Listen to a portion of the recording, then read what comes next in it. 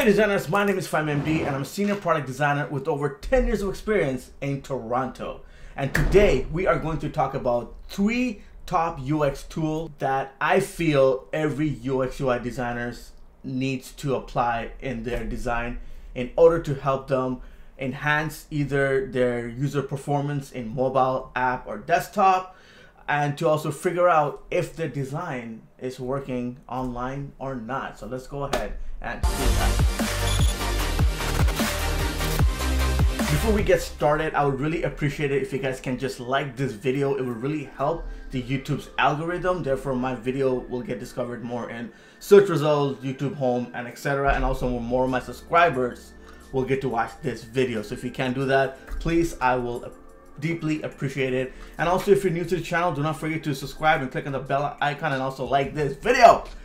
Whew! All right, now let's go ahead, dive into it. In this competitive environment, we cannot rely on, let's say, intuitions to design app or website. This world is very competitive, and only the correct data sources help us design relevant websites or an app. And these have been used by famous brands that we use every single day, like e-commerce sites as Canon.com, Amazon.com, eBay, Instagram, Facebook, LinkedIn, YouTube, you name it. They all use data to enhance the user performance or the interface design of their products. That is why data-driven designs are extremely important. So today you guys are going to learn the 3 data-driven tools that I have been using in the last few years till now, which has helped me enhance the interface on my design or the user performance. UX analytics can be divided into 2 parts. Number 1 is qualitative analysis, and number 2 is quantitative analysis. Thank God I edit my videos. So keep saying these 2 words over and over again, and I guess you'll get used to it. So let's talk about number 1, qualitative analysis. This tool gives behavioral analysis and help understands user behavior, such as usability testing, heat map, focus group studies, user feedback, dairy studies, session recordings. My favorite tool for this category is actually Hotjar. Hotjar is free, they have a free platform, and they have a paid membership as well. Obviously with paid membership you can unlock more features, and it holds websites or app that has a lot more traffic into the website. But if your website, I think, has around 500 to 1,000 traffic per month, which is reasonable, Hotjar is a great tool to use. And also a lot of companies out there have been using Hotjar, so it's one of the great things to learn and also add into your resume. This right here is Hotjar, and I use it for my own portfolio website. By the way, the tabs are on the left side, so you have your overview, you got your heat maps, recording, and etc. So we are on recording. This is the desktop view, and off the bat you can tell a lot of people in the last 30 days, 361 clicks, wow, have clicked on the portfolio text. That's exactly what I wanted. When I want someone to come to a website, I want them to easily find my portfolio link. So that pretty much goes to Behance website. So this is great. And then 132 clicks, 12% in Dribble, 41 clicks, which is 3% on YouTube, and so on and so forth. You can see the performance of the heat map in mobile view, followed by the tablet, and also the scroll right here. So now this right here is the heat map. So the worst ones are, you can see on the left hand side is gray and bluish. Green is still in the safe zone, but if you can have your entire page red to like yellowish, then you did a great job. My one is mostly red and a little bit of yellow, which is great, which means it's telling me that the content that I've laid out in my portfolio site, users are able to see it easily, and the success rate is quite high in that. You can also transform that into tablet and mobile. Yeah, I still don't have blue. That's great, man. That's really great. Followed by the recording. This is also one of my favorite features. So if I click play here, I can see what each, let me just stop this for 1 second. I can see on the right hand side what each individual users are doing on my portfolio website. So this person is from India, it was 11 hours ago, it was on desktop view, they use Chrome. This person has Windows PC, not Mac, and they came through oh, they visited they found my portfolio site through YouTube, which is great, followed by these 3 actions. So when I click play, I'll see what they did. Oops, let me just play this again. Oops, I'm gonna play this one more time. Go right here and play. Yeah, so there you go. So now when I go next, right here, I will see a different type of data. This person is from Indonesia. So sorry I said this country's name wrong. 14 hours ago, desktop, PC, Chrome, and also came from my YouTube channel. Wow, my YouTube channel is doing great.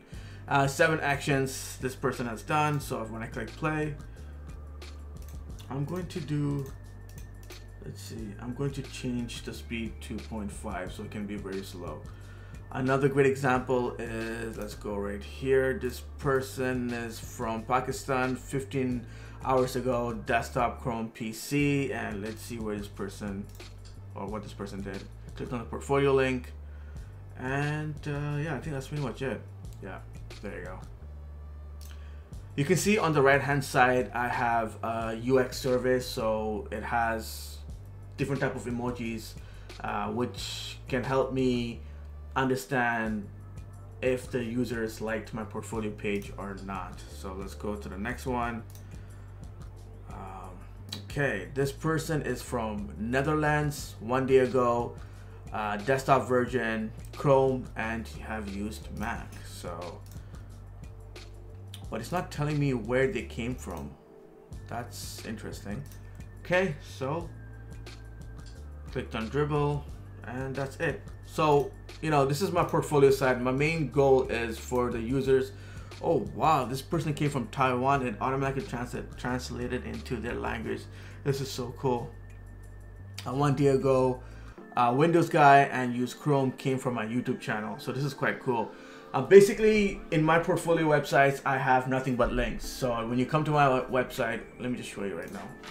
Actually, when you land on my portfolio, you see a little bit of information about me, and everything else is just text. I have text all around here, and then I have text over here. So it pretty much takes you to the next page. I don't care if the users leave my page to visit my portfolio website or even my dribble website and etc., which is exactly what I want them to do. And number 2 is quantitative analysis. Tools that are number driven, like Google Analytics, which helps you understand facts. And also Google Analytics is 100% free. A lot of brands use it. I've been using it for X amount of years. It will also provide you data if you have a website that's responsive, so mobile, desktop, and tablet. Great tool. One of the good bonus skill sets to add in your resume as well, just like Hotjar. And with Google Analytics, what you can do is you can read web analytics, A/B testing, click testing, form analysis, and much more. So go ahead, try Google Analytics. I'll link that below as well, just like Hotjar. So these are the benefits of UX Analytics. Find out where users are leaving and why they're leaving. It is not good for websites to have high bounce rate. Increase conversions. It can be something like getting users to buy a product or taking them to a final payment confirmation page. Great example for that would be based on a design that I have launched. Say if it's a redesign, a great success rate for that would be if I can have at least 15 to 20% of the users per day purchase a product or reach to the confirmation page, then my job as a UX designer has been successful. It is nearly impossible to get 100% of the users to buy a product based on your design. There's no such thing. I've been in this industry for more than plus years. I have never met a designer that has launched a design and the sales rate for that e-commerce page or whatever you want to call it has gone from 15% to 100%. There's no such thing, and if you ever hear about it, it's most likely a lie. It's a designer ego thing. And now number 3, increase users' time spent on the website. Now the best recommendation for this, I would tell you to buy the book called Hooked. I don't have it on my shelf. I think it's in the living room shelf right now. This book talks about how to make users stay longer in your website, app, or whatever you want to call it. So check that book out. I have talked about this book a few times in my previous video.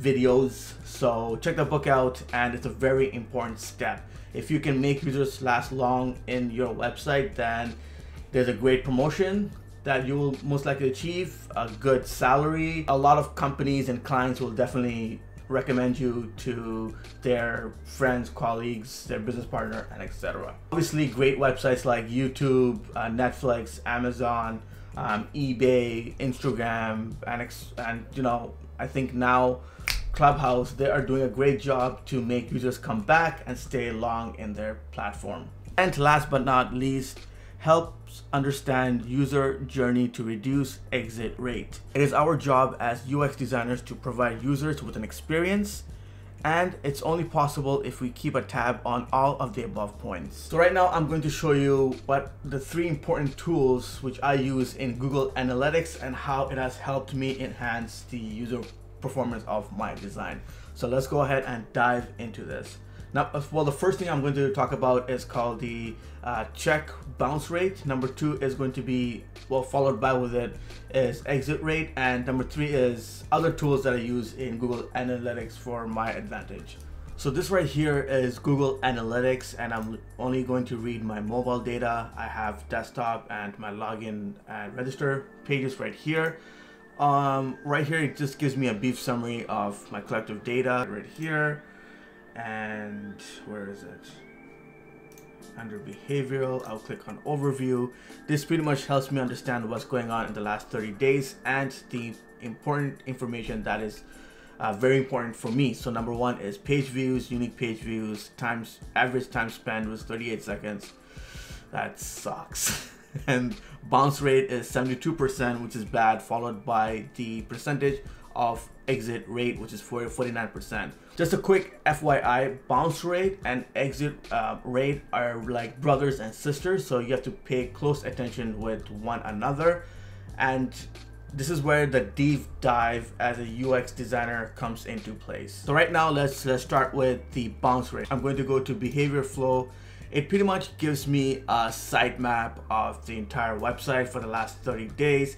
I can just carry on by clicking next, next, next, and next. So it pretty much has an unlimited loop of, you know, all of your pages, and it gives you important information at the top, which is the percentage of users that came on to your main pages, followed by the drop off, and it's just a repeated data throughout all of the pages. So it's pretty much beginning of the page all the way to the end of the page. So if you have an e-commerce site, it will tell you where the users have landed. So for example, from the main page all the way to that checkout page. So in my example, this is from Zoboom.mobile, which is a review-based website, and it will tell me the same amount of content, so the beginning of the page all the way to the drop off. So based on the data right here, I'm going to show you a quick example. So right now it's telling me in the category halal dessert page, there are 34% traffic, which is good, but followed by 65%. It's not good at all.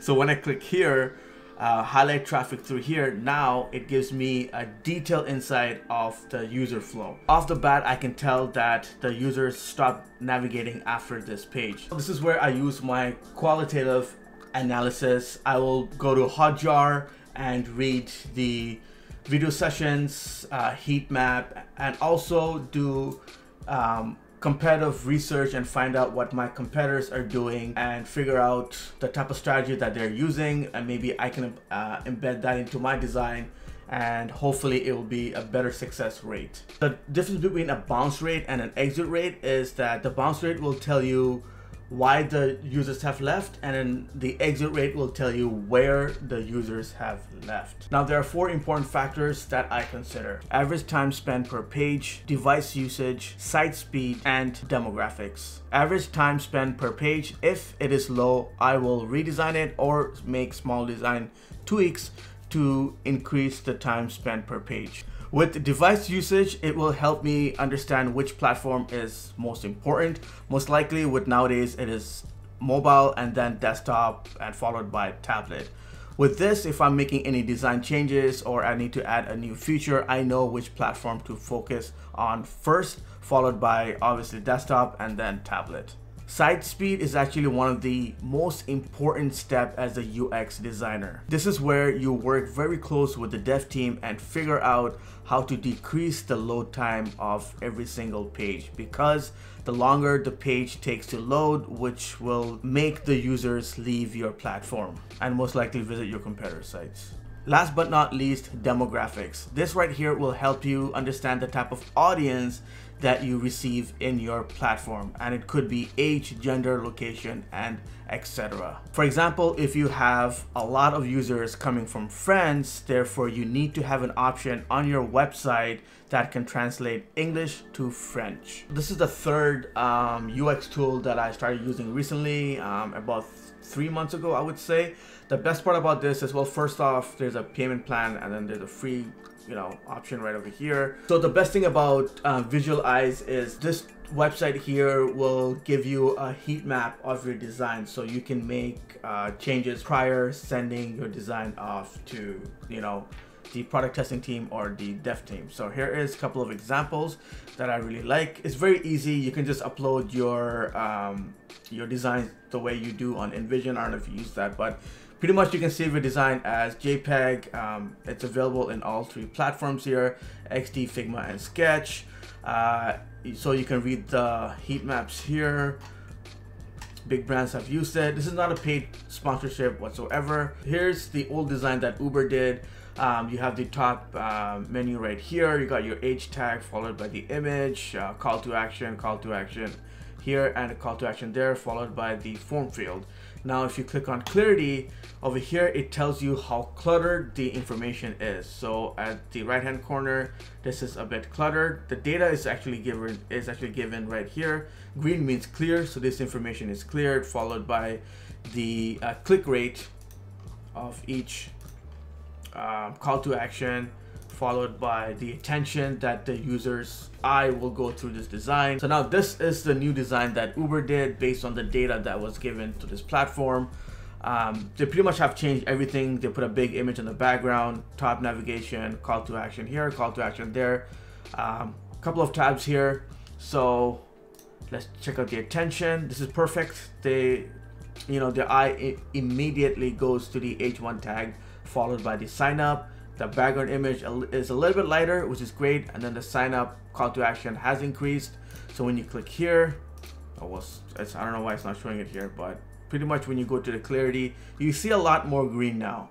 So this is exactly the type of data that this platform is called Visualize will give you in your design. And I have been using this a lot lately, and I think this is something that I actually wanted like 5-10 years ago. So I'm very glad that I have discovered this. All right, so well, that is it for today. These are the top 3 UX analytics tools that I use daily as a UX designer, and it honestly has helped me a lot in terms of my design. I cannot stress this enough. UX or designing a product, it's not always about the design. It's also how can you as a UX designer learn to use these analytics type of tools to enhance the user experience and also your design as well. If you like this video, give it a big thumbs up, and if you're new to this channel, don't forget to subscribe. I'm getting so hungry right now. I gotta go eat. Thank you so much for watching my video. If you have any questions, please comment below, and be sure to follow me on Instagram or Twitter. I'll link those below. Everything that I've mentioned is linked below, and I will see you guys in my next video. Peace out.